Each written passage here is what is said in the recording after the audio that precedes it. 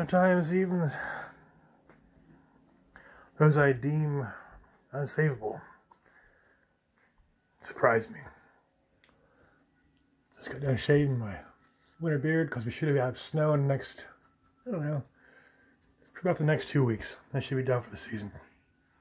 So far we had a couple little sprinkles of snow. So I was shaving. Pam went in for her 4th or 5th knee replacement now.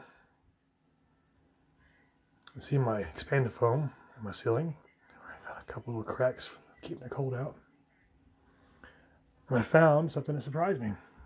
Yeah, even some people can surprise me. Sometimes. Not very often. See, I've learned a long, long time ago when I was a little kid how to communicate with people who's been disembodied.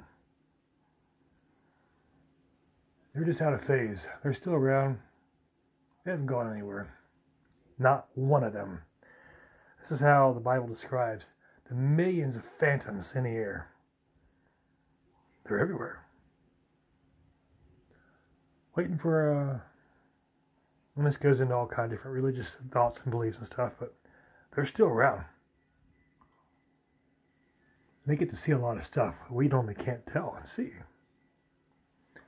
Knowledge of everything, basically. Anyway, I collect dead people's stuff. They want it to be found. This one is not dead, of course, but it surprised me. So I'm inside my medicine cabinet here where I was shaving. Found this where I reach for my deodorant every day. Pam had taken off her little ring that she wears. Left it anywhere I'd find it. So she was very concerned about the surgery, obviously. Didn't say a word. People do that. There's things I carry with me every single day, everywhere I go. 24/7. Very knowledgeable people who are past. They stay linked to stuff. This sounded interesting. This one I thought was a complete absolute waste of time.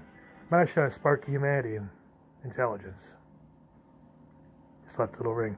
Anyway, he's at the Dad's pinball game. I was trying to get Dad's pinball game. See if he would left me a keepsake, plastic ring, White Castle box from Cincinnati. I don't know. Ketchup packet from Frisch's. I don't know. A note. I don't know. I can't get into it. I've tried. Double barrel key.